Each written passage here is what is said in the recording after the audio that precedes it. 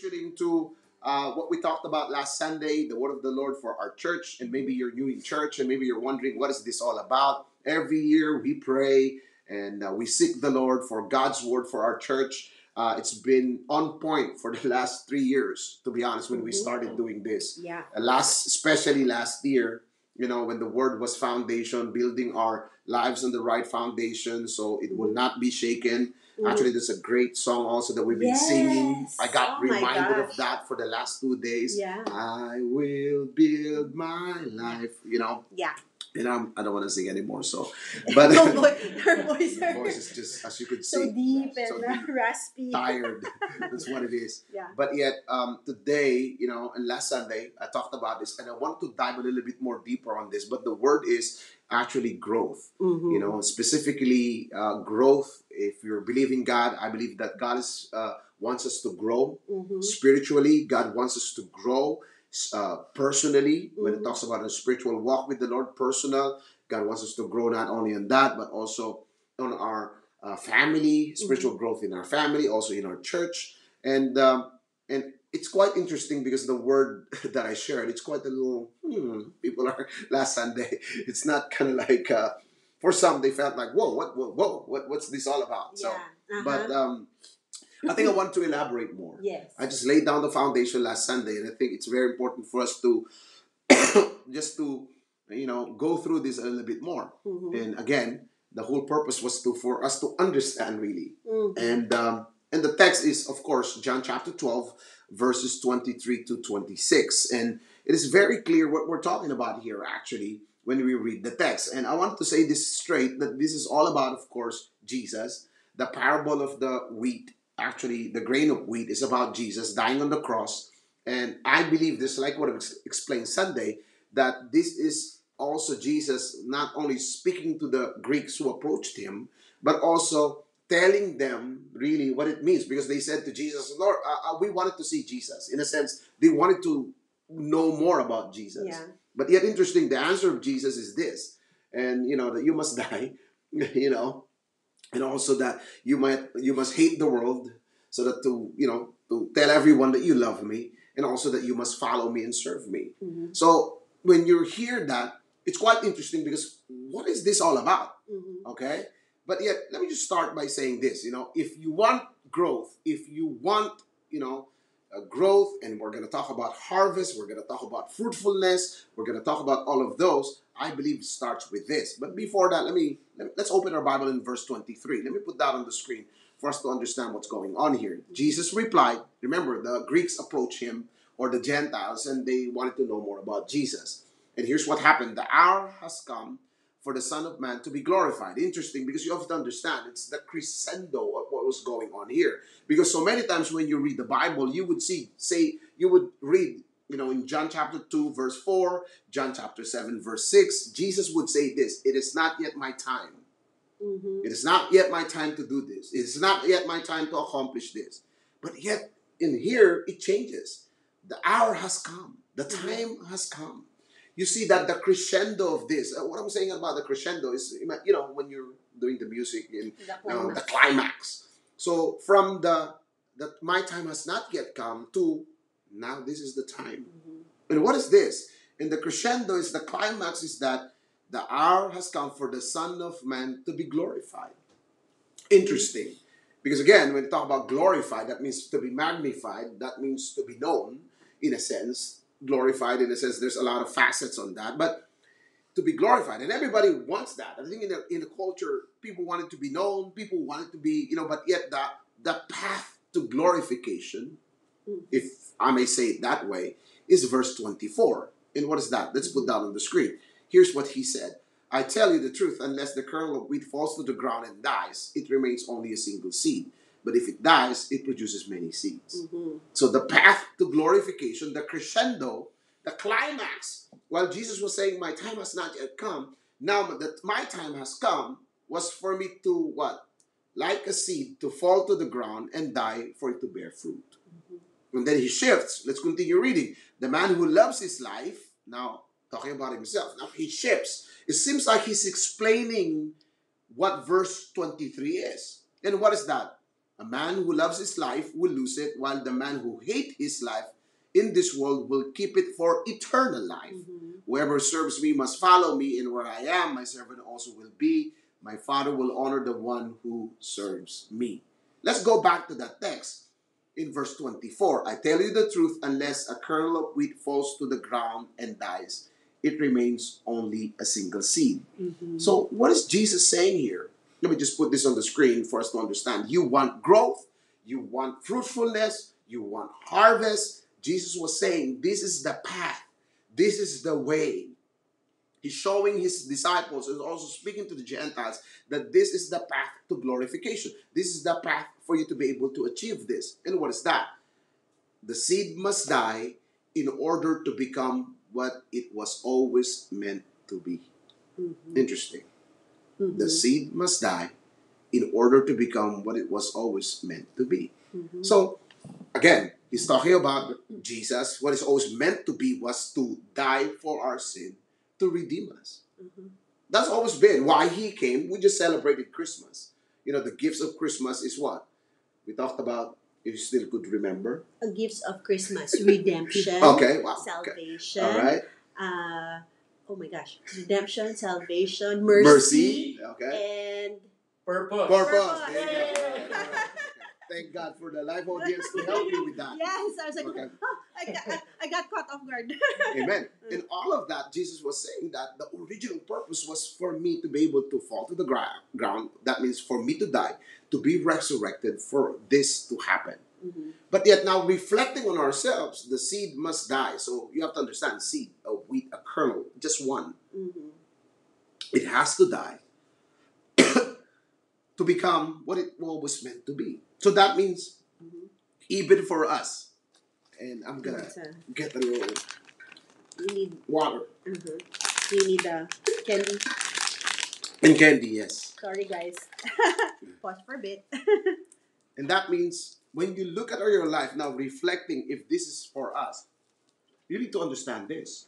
So that means there's a destiny, there is a deposit, there is a plan to each and every one of us. And for that to be accomplished, like Jesus' example, we must die.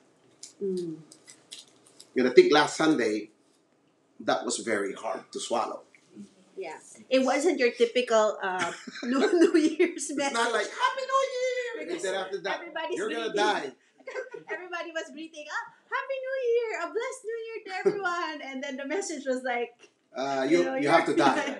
And everybody was like, if you want growth, and I like that question that you asked. How many years you want to have to grow? To grow. In your walk with God. Everybody was, how many of you wants to die? But Because it's the same thing. Yeah, But it's what the same. That's what I'm saying. It's the same. Because if you want fruitfulness, if you want harvest, the path is for us to die. In a sense, this is what I wanted to say. In order to live, you must die. What a great paradox. Let me say that again. In order to live, we must die. Because what he was saying, for order for that seed to reach its full potential, it must die. Interesting, isn't it?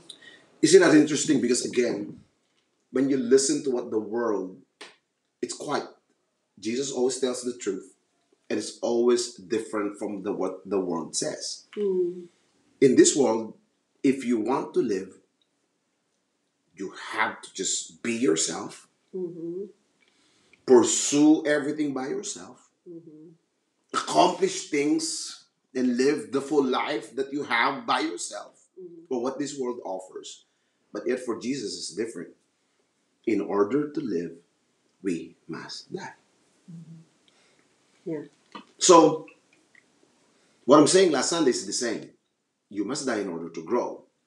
So if you want to live the life that God has for you, you must die. And it's a sobering thought, because normally in a New Year message, we all want positive things, hear good news, just ringing in the new year. You want to be able to receive good things all the time, like hear nice words, for what the 2023 is about to bring. But what I really took from that message about growth and about, you know, 2023, this year for the church is God is ready to bring growth. Yes. He wants us to grow. That is Yes. God's heart for us. But it could just remain a potential of growth Yes. if we don't die. Just Exactly. like a seed that doesn't go under the ground Which is, and it die. has all the It potential. has all the potential, but it will never bear fruit. It will never grow unless it dies Okay. first. Yeah. So let me ask you this. Let's do this. I want you to pause and think about this. I mean, all of us, if you're a believer, if you're watching, you know that God deposits potential, just like what you're saying. Right. So what are those? I think at the start of the year, you're thinking, Lord, here are the things that I want to do for you. Mm-hmm. I hope you did that, at the start of the year. Like, God, I want to do this for you. Lord, this. What actually you're saying, those are potentials. Mm-hmm. I want to grow in my walk with you. Mm-hmm. I want my marriage to, Mm-hmm. to glorify you. I want to go deeper in my walk with you. Those are all potentials, actually. Right. Uh-huh. Just like what you're saying. Right. We have all the potentials because God dropped that in our heart. But the path to get there, That's normally we don't want to take. that's what we don't want to take. Mm-hmm. So sometimes what happens is that people just get stuck with the potential. Mm-hmm. That's all. So that's why at the end of the year, you live with regrets. Is because the things that God deposited in your heart as potentials, you'd never achieve that. That's why it's regret after regret. Mm-hmm. I think God wants to take us out of there, Yeah. from the point of regret to a point of fruitfulness to a point of growth, Mm-hmm. and to what God already planted in our hearts. And some of us were watching here today, and also my studio audience, is that I believe that it's about time for us in 2023 to go back to what God had spoken to us in the past, and also at the end of the year, and to ask ourselves, are we willing to really live up to that potential instead of just another disappointment? Come to think of it, sometimes the greatest hindrance to us receiving that, answered prayer. I'm sure you've had your faith goals, you write it down, and sometimes you look at it and sometimes you think, oh Lord, God did not come through for me. But have you ever paused and thought, okay, is it possible that I was not able to receive this answer to the prayer because I did not step out in faith and do what God Yeah. is asking me to do, which is to die? Yeah. And now, I know that word die, diba? It's like, whoa, die, right? So, sorry, I'm Filipino. So die is so morbid for some. Yeah. It's so difficult. Let's break it down. Mm. And I think he broke it down Mm-hmm.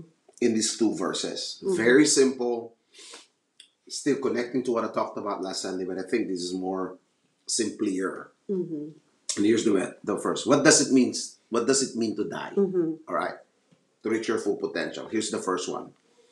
To die means to displace self from the throne of our hearts and enthrone Jesus. Mm-hmm. What a profound, but it's just simple. Dethrone yourself and let Jesus sit on the throne of your hearts. That's what it is. Displace self from the throne of our hearts to enthrone Jesus. Where is that, Pastor? Let's read for 25. The man who loves his life. That's the key word.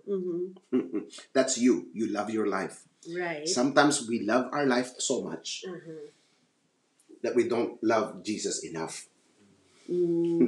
That's the self-seeking. Actually, what was being discussed here, Jesus was saying, the man who loves his life will lose it. If the self is the center, you will lose it. So he was saying, displace that self, his life, what I want, what I need, what it's all about us.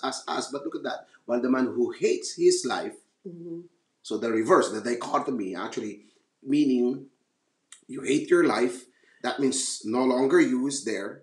Putting Jesus there will actually keep it. Interesting, isn't it? The question is this: what do we love, or who do we love the most? Either ourselves. We don't say it, of course. I mean, even me, I don't announce it that I love myself. Come on. It's just, oh, what? But yet, my action would say that. Actually, in our marriage, sometimes I would love myself more than you, to be honest. Mm-hmm. Oh, reaction. Violent Exhibit reaction. A. Exhibit A. Exhibit A. No. Or sometimes you would love yourself more than me. Mm-hmm. And here's what I realized in our marriage. Then when Robert is enthroned, myself, Mm-hmm. usually it doesn't work. Mm-hmm. Because even if Jesus is enthroned in your heart and mine is Robert, there's always going to be that tension. Mm-hmm. Because at the end of the day, who's always going to be sitting on the throne? It's supposed to be Jesus. Mm-hmm. But Jesus was saying, in this world, that's the thing. We love ourselves more than God. Mm-hmm. More than anything. Come on, let's not talk about you or the things that we're pursuing. Just us. Mm-hmm. Because sometimes we look at, oh, I'm like this is because of other people. No, no, I'm like this is because I love me. Sometimes more than God. Mm-hmm. My anger, my pride, my, things that makes you crazy. Because it's me. I'm still enthroned. And the thing is that when we accepted the Lord, He's supposed to be enthroned. But sometimes the Robert still creeps in and wants to sit at the throne. Mm-hmm. And it's interesting because we pray, Lord, be my Lord, but yet be my Lord, but it's just convenient. Yeah. Yeah. Because it says here, the man who loves his life will lose it. Mm-hmm. Look at the dichotomy, love and hate. Mm-hmm. The man who hates his life. So either you love your life more than Jesus, or you hate yourself for you to be able to love God. Mm-hmm. Do I hate my life enough? In a sense, not in a negative, this is just a word play of words, but do I hate my life enough? Or do I love Jesus enough to reflect that I hate my life more? I like the what you said before in the message when you said, um, our love for God must be so that um, all other loves appear to be hate. Yes, exactly. Because you love God so much, not that you wanna die because I Exactly. don't like my life, like you're suicidal or anything like that, not like that. But it's more, it's a question of affection, like who who is who do you love, like the most? Who you love the most. Yes. And I think this is very important, isn't it? So to die means display self. Yeah. Kasi, Because. because the example is the man who loves his life. If I love me more, then I'm still sitting at the throne of my heart. Right. But if I love Jesus, the reality is then I would obey. Mm-hmm. So the times that I don't obey, the reality is I love me more than God. Mm-hmm. Yeah. I love my choices. I love my decision. I love my situation more than God. That's the reality. Mm-hmm. I'm just giving myself as an example. And I think, look at your life. I mean, if you're watching here today, you think about this. The decisions that you've made in life to follow Him and really to give up things is because you've decided you love God more than your life. But on things that we cannot surrender to God, that means we love our life more than that. Mm-hmm. More than God. Yeah. Mm-hmm. Yeah. You know what? There was this thought that entered my mind. It Mm-hmm. was one of those things when I asked God, Lord, how do I know that I love you? Because as a Christian, you do stuff every day. You do your Christian things to Mm-hmm. do, but then you ask yourself, Lord, do I really love you? Like, Mm-hmm. do I really, really, really love you? And you know, there was one thing that Is that happened the candy for break for one of for our studio audience? studio audience. There you go. So I was put, God, I think, purposely put me in a position where I had to do something that was against what I felt I wanted Yeah. to do. But when I finally obeyed, and I remember it was a Sunday service, I obeyed that morning, and during Sunday service, I heard God speak to me that now you know Yeah.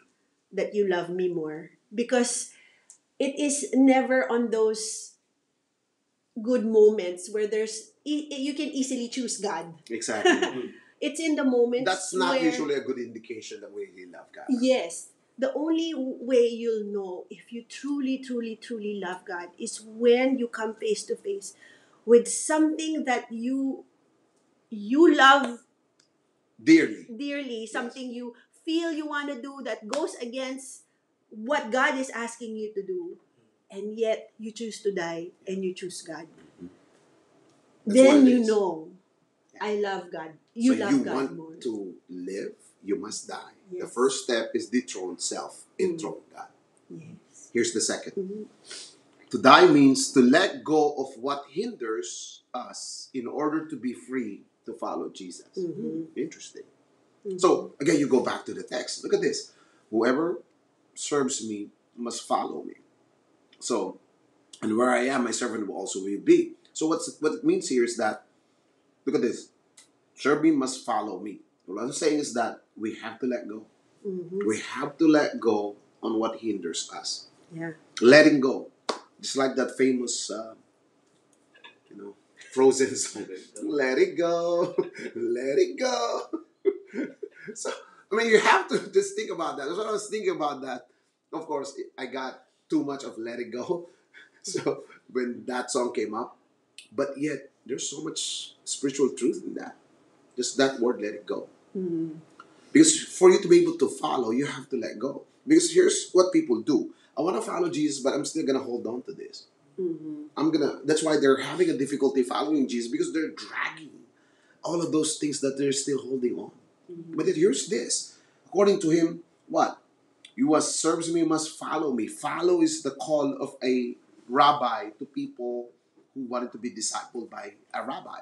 In the time of Jesus, when a rabbi calls someone to be discipled, that's the word, follow me. So that's a rabbi word in the time of Jesus. When that is used, a lot of Jews understood the context. Because when they call follow me, that means you're leaving everything to learn from this rabbi.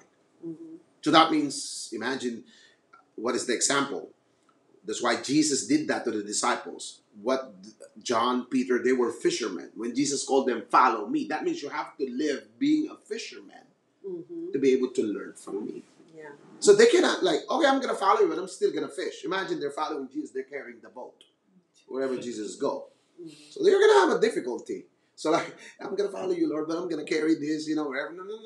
At this point, it changes because you're going to learn. You're going to be with your master or rabbi. You're going to sleep where your rabbi sleeps. You're going to eat where you're, And even that, Jesus says, but I'm going to make you fishers of men. He uses what they were doing to give them a different spiritual perspective of these new things, but no longer fishermen, fishers of men. Right. So it changed. Just that letting go, that what hinders. That's why Jesus would say, really follow me, then you have to let go. Sometimes he would say, that you cannot love your family more than me. Jesus is not anti-family. Yeah. He's just saying more at the end of the day, what hinders? What hinders you from following the Lord? So that's why to die means to let go of what hinders in order to be free to follow God. But I think here's what happens to most Christians is that because we think, oh, God is so, understanding and gracious, true. But we use that and says, and even if I carry this, I think God would understand. Again, then we fail what the scripture says. Because remember that rich young ruler? One thing you lack. One thing. Go sell everything that you own and follow me. What happened to him? He did not. He did not. Because he is not ready to die. Yeah. Jesus, when he calls us to follow him, that means he's calling you to die. Yeah.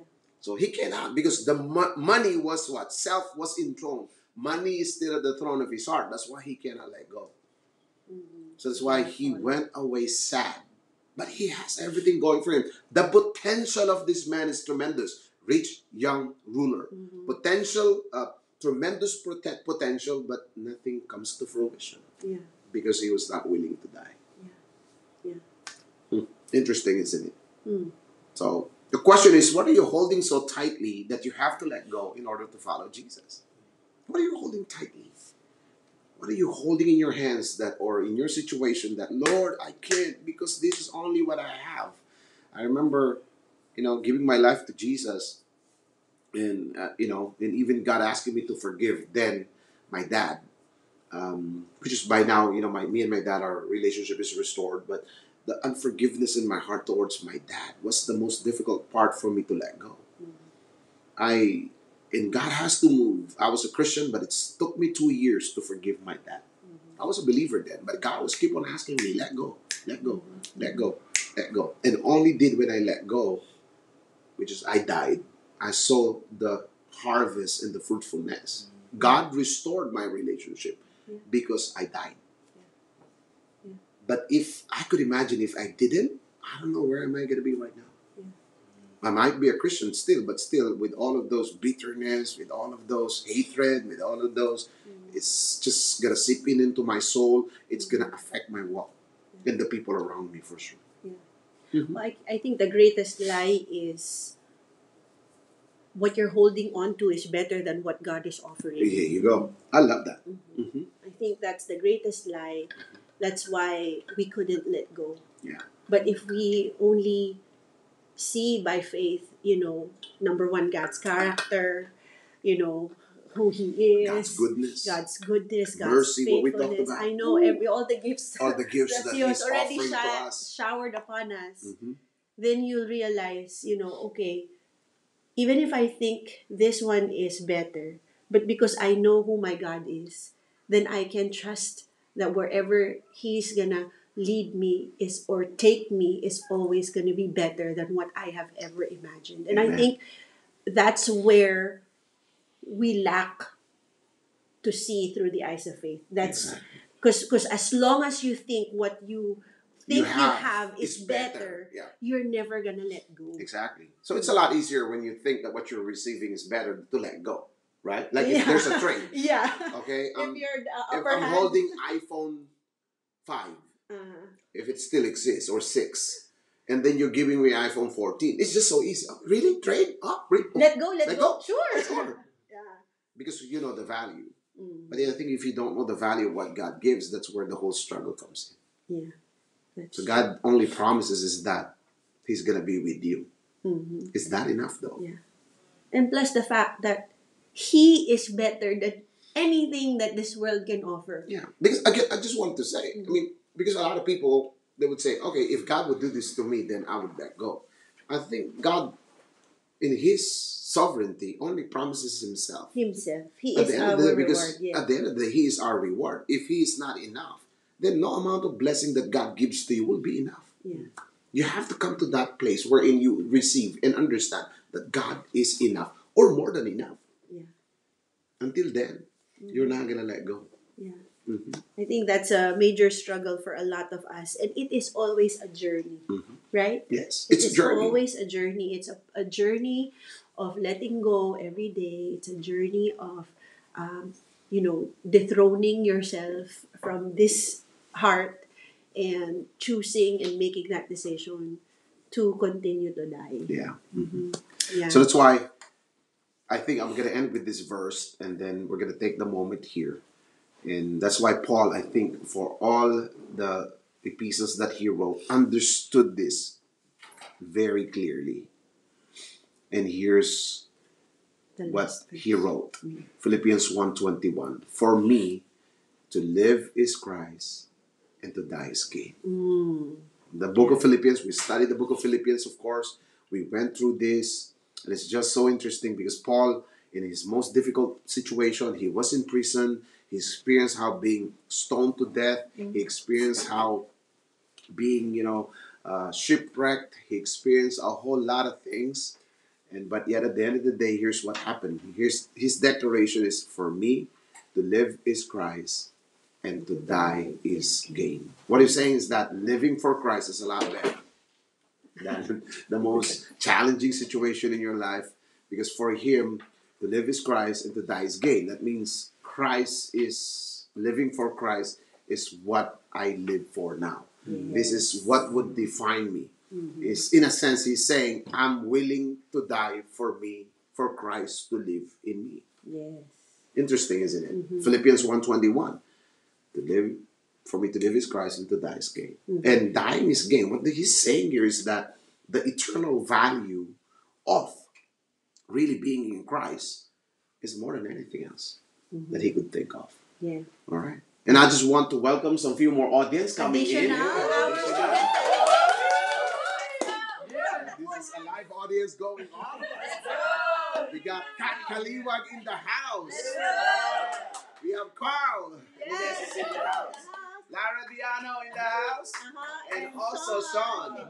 Usually our tech person that abandoned us. No. She's attending the conference. Okay, she's free. Yeah, it's so fun having a studio. I know, it's just a lot different. The laugh is real, it's not recorded. I know, correct. Exactly. So usually I'm like awkward because just the two of us or something, but it's quite interesting. It's nice. Yeah. It's nice to have a studio audience. But I love what you said in Philippians 1:21. For me, to live is Christ, and to die is gain. gain. And I think if you look at this, Paul understood what Jesus was saying. A kernel of wheat, the kernel must die in order for us to be able to produce the harvest that is needed. Paul understood. Yeah. So again, to die means what? Dethroning self to enthrone Christ. Yes. And to die means what? Go. Letting go of what hinders us to freely follow Jesus.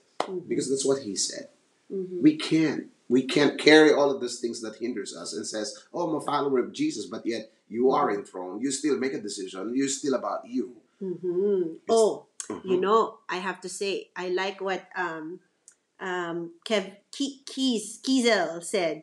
Before we let go, we usually ask, what's in it for me? There we go. Well, normally God doesn't say. That's the wonderful Actually, thing. he said. Sometimes, yeah. No, he says, me. What? Yes, Yeah. exactly. Yeah, That's all. right. That's all he could promise himself. That's why if Christ is not enough, then no amount of blessing that God gives will not be enough. Yeah.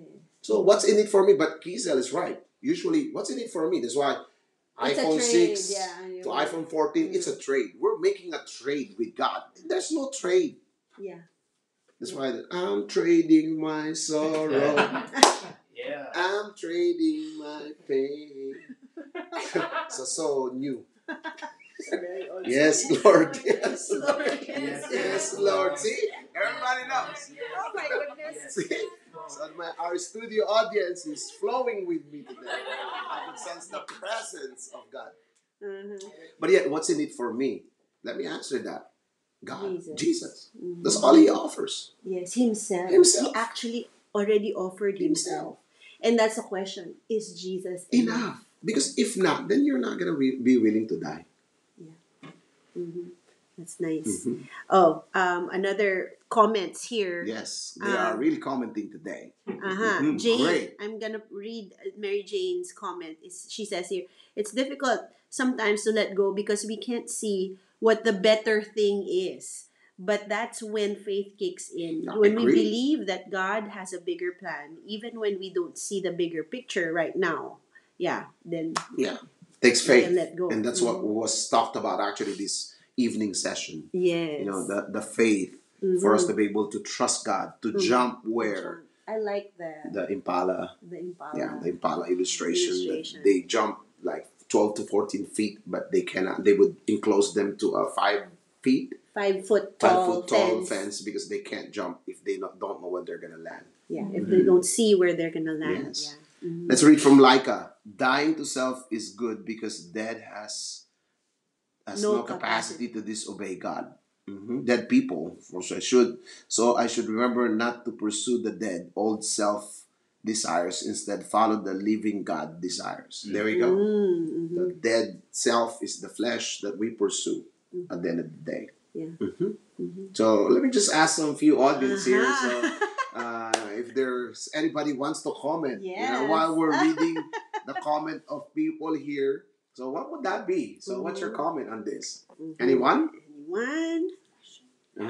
The question is talking about dying to self, or what's your take so far on this about dying to self and living for Christ? All right, come on in. And dying means, in dethroning self and enthroning Jesus, and dying means letting go so that we could freely follow Jesus. Actually, you can still sit here. You can't be sitting here in this side. But if you want to see them, I I can do that too. Okay, let's go see them. Yeah. Let's switch the camera. I'm gonna do that. Let's go switch the camera here. So that you can see while you're also thinking in the typing or writing. Okay. We're gonna add my. Hold on. Let's see, but they're thinking, so They're we're gonna thinking still right read now. some few comments here. And Leica says, "Go ENC! The live audience are on fire." And we could all be noisy because everybody is ENC, so. Yeah, everybody Now is. that's where Yeah, we're not navigating a bit. Before when we do this, hello everyone. I know. Welcome to our We had. Not today. We could be a little bit more louder. Yes. Okay. So Here we go. see here. So far. So any comment from our live audience? Not for the people who just came in, but of course we've been listening for quite some time. Mm-hmm. Okay. Okay. Apple, any comment? Okay. So I'm gonna hold the camera while Apple. There you go. Okay, let's sweep through the room first to see. Yay, Okay, let's go. Our live studio audience right now in the hotel. All right. Okay. All right. Anyone? Apple, you want to comment? For me, to die requires something from us. Mm-hmm. It's an action word to dethrone, to let go, Nice. and those things are not easy to do. But that's the requirement in order for us to fulfill what God has for us to die. Mm-hmm. I don't want to die. Nobody wants to. Everybody wants I to. don't want to die, but I want the growth. But then, if I want the growth, then I need to die. Yes. Then only then God's purpose will be fulfilled. Amen. That's right. Amen. Good. So there's so much love here on from seeing our live audience. What's that? Emoticons. Emojis. Emojis. Yeah. Okay. Anyone else? Anyone else wants to share? Mm-hmm. Yes, Lara. Come out here a Come bit, out- cause come out a little bit from the. before I. Hold on. All right. Let's see Oh, here. that's the hot spot. That is the hot spot. spot. Yeah, it's easier. No, it's okay. No, it's fine. No, It's fine. It's fine. So All this right. is the camera she's holding. So Lara, far Dying, away. dying to self. You know, it reminds me of the verse in Romans 6:4. We were buried, therefore, with him by baptism into death, in order that just as Christ was raised from the dead by the glory of the Father, we too might walk in newness of life. Mm-hmm. So if us not allowing ourselves to die, we don't bury it, and so we don't resurrect. And so for us to, if you want to be resurrected, if we want God to resurrect areas in our life, then we must die and bury it, so that we will be resurrected in Christ as well. Amen. Amen. So Amen. biblical. That's so nice. Exactly. Okay. So let's read some comments here from Pastor Tito, watching from Manila. I love the next gen. Come on. Oh, I miss the old setup, but same spirit and passion. All right. And also Jane says, love that so much. Hey guys. I love this from Hannah. Hello, studio audience. Sky and Solomon got excited seeing you. Your Seeing the children. mom. The kids. And Leica says, I don't know if there is absolute answer to this. I haven't forgotten the person who did wrong to me. Instead, I keep remembering to the point that I found that person most pitiable. I prayed for God's mercy on his life. Actually, when you talk about that's a good question. I think, do we forget? I don't think so. Mm-hmm. I don't think so. Things that are difficult, things that have happened to us that are tragic, I don't think so. We will never forget. But I think the goal is God. When God asks us, he asks us to forgive, but not to forget. Yes. When we forgive, I think it's letting go of the pain, the vengeance, the desire to get things, yeah, to hurt people, to let go of anger. Yes. I think that's what God is asking. But to forget, no, I don't think so. Yeah. I still remember some of the things that people that have done to me, said, but yet the question is, does that hinder me from pursuing what God wants? Mm-hmm. Or that controls me, pretty much. Yeah. Let's ask one of the student here. Carl, come on, another live audience. So there we go. So yay. So dying. So what's your comment so far? Well, just to run you guys by here. I'm still kind of new with the audience. It's fine, it's here, fine, but, it's fine. But I love your shoes though, man. Oh, thank you. I guess to piggy off when it comes to just dying, it's like,